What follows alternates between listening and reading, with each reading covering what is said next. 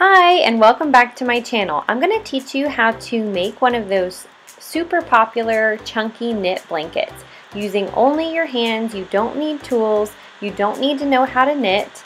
You could just need a flat surface, some yarn, and your hands, and this is how you do it. I'll teach you everything you need to know.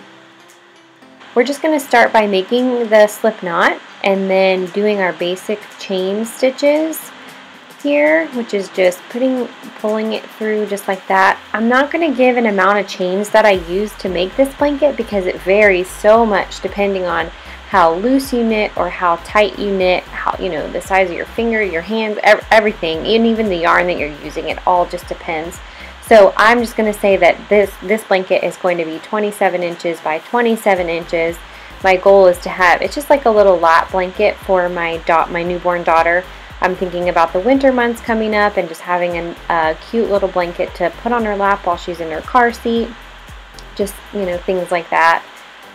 So here we're just doing our chain stitches here, and I just keep measuring and getting it to just the right size that I'm looking for.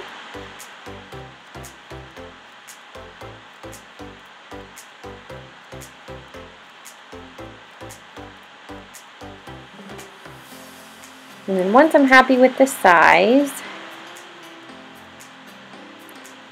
we're going to start the actual knitting. So now that I have it to the length that I'm looking for, I'm just going to start the knitting part. So we're going to skip the first loop and go into that second one there, just like that. And you just stick your fingers through, feed the yarn up through, and make little loops through that top little section of the yarn loops, like our chain stitches. So you just go all the way down to the very end, making sure that you don't skip any loops. If you do, it'll mess up the whole blanket. I've definitely done that before. Gotten to the very end of a blanket and realized that I missed a loop down, anywhere in it, and you have to unravel the whole thing, which is no fun. So just make sure that you don't skip one. Go all the way to the end, just like that, and then you'll skip that first loop and go into the second one to start your second row of stitches, just like that. And you're going to do that exact same thing until you're happy with the length of your blanket. That's why I said I wasn't going to give a certain number of stitches that you should do, because you can just make it whatever size you would like. Here I'm going to show you, this is if you run out of yarn, you just tie the other skein onto it just like that, and then the trick is just doing your best to try to hide it on the back of the blanket, hide those little tails on the back. And then at the end, you'll turn your blanket over once you're done knitting the whole thing and cut the little tails off so it's not as obvious. But you just keep going, like I said, until you're happy with the length of your blanket.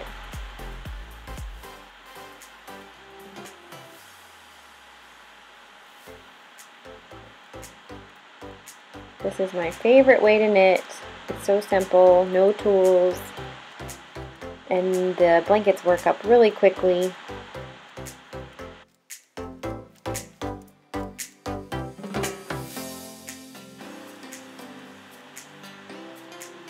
So I'm going to show you how to finish the blanket here. You take whenever you get to the length that you would like, you take those first two loops and just loop the yarn through just like that, and that's how we're giving it a nice finished edge and making sure it's not all going to fall apart.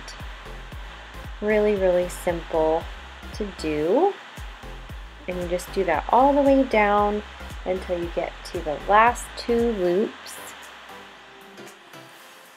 and then you get your last two loops, feed the yarn through, cut off, make sure you leave a nice long tail, make a little knot there at the end just to secure it, and then you're going to flip your blanket over and just weave the ends of the tail into the back so you can't see it.